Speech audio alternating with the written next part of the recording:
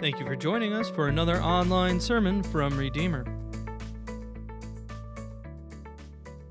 From Acts 4, on their release, Peter and John went back to their own people and reported all that the chief priests and elders had said to them. When they heard this, they raised their voices together in prayer. "Sovereign Lord," they said, "you made the heaven and the earth and the sea and everything in them." This is the word of God. You may be seated. There's a story about a small town that historically had been dry. No liquor sold in that store, in that town. And one day, a local businessman decided to build a tavern. That didn't go off very well with the church because that tavern was going to be built right across the street from the church. So the church planned an all-night prayer meeting. They prayed all night that somehow God would not allow that bar, that tavern, to be in their town. Well, it just so happened, shortly after that prayer meeting, lightning struck the bar and burned it to the ground. The owner of the bar sued the church, claiming that the prayers of the congregation caused their church or their bar to be destroyed. The church hired a lawyer arguing that they were not responsible. The presiding judge, after initially reviewing the case, stated that no matter how this case comes out, one thing is clear. The tavern owner believes in prayer and the Christians do not. Well, we believe in prayer because prayers are sprinkled all the way through Scripture. We know there's all kinds of prayers throughout the Old Testament. In fact, there's an entire book that's filled with prayers. You know what that is, the Psalms. Then Jesus certainly believed in prayer, prayed in the morning, evening, sometimes all night. And in the book of Acts, as the church begins, there's prayers, and throughout the New Testament. Prayers are vital.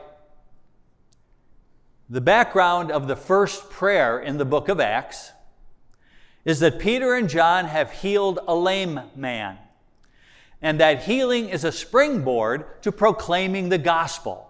People gather around because this lame man had been healed. Peter and John proclaim the good news of a Savior, and a couple of thousand people come to faith. The religious leaders are upset. Why? Because Peter and John have just proclaimed that Jesus, the guy they crucified, was the real Messiah and has risen from the dead and is involved in this healing. It's really Jesus that healed through the disciples. And the religious leaders are thinking, boy, we sure hope that wasn't the Messiah, because if that was the Messiah, we botched up royally. We have committed a really huge blunder if we killed the Messiah. So Peter and John are thrown into jail, and a meeting is called to decide how to handle this situation. The Sanhedrin, the high court, the Supreme Court of the Jews, is called together along with the high priest and his family. There's probably 70 or 80 in attendance. Their goal is to intimidate Peter and John so they quit preaching about the Messiah. So Peter and John are finally brought in front of the leaders, and Peter is not intimidated. You know why? He's filled with the Holy Spirit. He lets God take over his words. And his defense is great. I'll summarize it to you. Peter essentially says, let me get this straight. You guys are mad because we did a kind thing by healing somebody? It's a good thing we didn't do something really bad like spit on the sidewalk or something. But we didn't heal anybody. Jesus did the healing, the Messiah, the guy you crucified. God raised him from the dead. And by the way, he's the only way to heaven. Let's read this powerful verse together. Salvation is found in no one else. There is no other name under heaven given to mankind by which we must be saved. Peter makes it crystal clear. Faith in Jesus, the guy you crucified, is the only way to heaven. Peter might as well have said to the religious leaders, you think there are other ways, but you're wrong. Good works won't get you to heaven. Being a descendant of Abraham won't get you to heaven. Being more holy than everybody else won't get you to heaven. Being religious leaders won't get you to heaven. The gold standard for getting to heaven is Jesus, the guy you crucified. The religious leaders are shocked at how Peter had just spoken to them. And they notice 6 things. 4 things make them angry, and 2 things make them hesitant. We'll put them up on the screen. Here's what the religious leaders saw that made them angry. The courage of Peter and John to speak so rudely to them. And then that they were unschooled. Hicks from Galilee. How can they tell us anything? And then they were ordinary. Not the kind of pedigree that these religious leaders had. And then they had been influenced by Jesus, that false Messiah. So why didn't they put them back in jail? Well, 2 things made them hesitant. One, the healed man is standing there, probably doing jumping jacks to show how well his legs had healed. And hundreds of people are praising God for this wonderful miracle. So the religious leaders confer. Gentlemen, we're between a rock and a hard place, and the rock is bigger than the rock of Gibraltar. We can't deny what's happening. Look at that lame man. He's running around. Things are getting out of hand. So the religious leaders decide to take some action and threaten James and John to keep them quiet. But they really don't have much force behind their words. They basically say something like this: you just better not do it again. And Peter and John replied, who do you think we should obey? God or you guys? And the religious leaders are kind of stuck. They really can't arrest Peter and John, and you know why? The crowd is all around them cheering and praising God for this wonderful miracle. Well, I've reviewed the story in somewhat of a lighthearted fashion, but the disciples are in real danger. The authorities could come at night. And Peter and John really show some courage. So they are released, and the Bible says they go to their own people. Who are their own people? It's the born-again crowd. It's a new form of humanity called the body of Christ. It's people like us who have received Christ as Savior. And Peter and John give a full report. The Supreme Court of the Jews have handed down a decree that we are not to speak in the name of Jesus anymore. And they threatened us. So what should they do? Well, how about prayer? That's what they did. They prayed. And so we have the very first prayer of the early church. Here's how it starts. Sovereign Lord, you made the heaven, the earth, and the sea, and everything in them. They recognize that God is in charge and has everything under control. Boy, that's a good way to start our prayers. The implication for the disciples was if God is the creator, It stands to reason that God can control His creation. All these threats and persecutions from the religious leaders will not stop their proclaiming the good news. And the implication for us is because our God created the universe, He certainly can deal with any problems we might be facing. Can He answer my prayers? Are you kidding? He created the universe. The prayer continues as a reminder that Good Friday was clearly prophesied. You know, when the disciples were going through Good Friday, they thought everything was out of control. But they began to recognize through Old Testament prophecy that all of this was planned. The Old Testament scripture, why do the nations rage and the peoples plot in vain? The kings of the earth rise up and the rulers band together against the Lord and against His anointed one.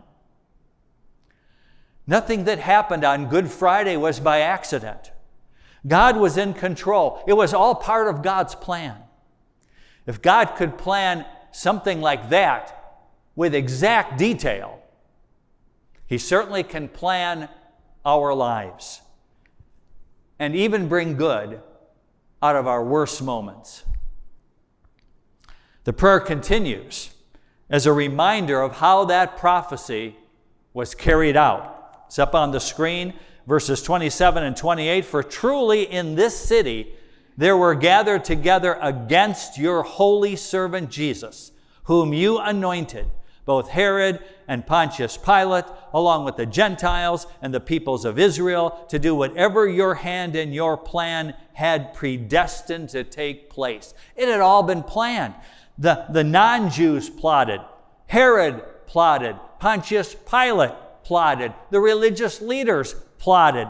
And they thought they got one over on Jesus. He's on the cross. God, we pulled the wool over your eyes. But God says, you played right into my hands. I knew it all along. The death of my son was predestined to take place. So what do we learn about prayer? Knowing that God is creator and has everything under control, we are to pray with confidence. Confidence that God is in charge, that He has a plan, that He is accomplishing His plan, that He's the creator. He prophesied Good Friday. He has everything under control. Knowing that God is creator and has everything under control, we are to pray with courage. Verse 29, and now, Lord, look upon their threats and grant to your servants to continue to speak your word with all boldness. I think that's an amazing prayer because that's not the way I would have prayed. Yeah, if I'd have been back at that time, I would have said, Lord, deal with your enemies. Get them out of the way so that I can be safe when I walk the streets and proclaim the good news of a Savior. Put your angels around me to protect me. I don't want to proclaim your word unless it's safe. It's kind of the way I think sometimes. But amazingly enough, the disciples don't pray that way. They say, they pray that even with the persecution, that they would have the courage to simply proclaim the good news in the midst of those difficult times, to be bold and not fold. Did God like that prayer? Verse 31, and when they had prayed, the place in which they were gathered together was shaken, and they were all filled with the Holy Spirit and continued to speak the word of God with boldness. Maybe the shaking was an earthquake, or maybe God just shook their house to show that He put His stamp of approval on that prayer. And maybe this should be our daily prayer. Let's pray it together. God, you are the Creator. I confidently know that you can handle anything I'm facing today. Give me the courage to stand up for you and speak up for you and trust you in everything. You know, it's interesting to me that most of the prayers in the New Testament emphasize the spiritual. I kind of skimmed through many of the prayers in the New Testament, and there's hardly any prayers asking for help in a crisis or for healing. For example, Philippians, first chapter, has a long prayer, and in the prayer, Paul prays thanksgiving for their faith. He prays that they might grow in their faith. He prays that they would have more wisdom. He prays that they would live holy lives. He prays that they would glorify God. That's how many of the prayers go through the New Testament. And Paul is writing to people who are having all kinds of crises and challenges in their lives, but the prayers are almost all for spiritual strength. Isn't that interesting? So I ask myself, do I mostly pray to be spared from trouble, or do I pray that no matter what troubles I face, that I will reflect my faith in Jesus by how I handle those problems? The truth is, praying to be spared from trouble is natural. In fact, the Bible teaches that we should call on God in the day of trouble. When our health fails, when finances become tight, when there's a family member in a crisis, of course, we should come to the Lord in prayer. But those kinds of prayers should not be the main prayers that we have, at least according to the prayers in the New Testament. In Mark Twain's classic Huckleberry Finn, Huck and the slave Jim are rafting down the Mississippi River. Then there's a terrible storm.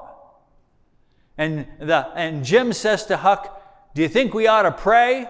And Huck says, "It ain't bad enough yet." And I like the deacon who came to his pastor with a problem. Pastor said, "I guess all we can do is pray." The deacon said, "Has it come to that?" Each of us, as we mature as a disciple, will find ourselves praying more and more for spiritual matters in our lives and in the lives of others, for the advance of the gospel and for the growth of the church.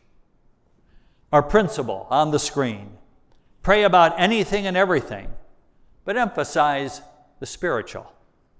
God, give me the confidence to know that you are in charge and the courage to serve you no matter what, that I might act like a child of the King of Kings in every circumstance of my life.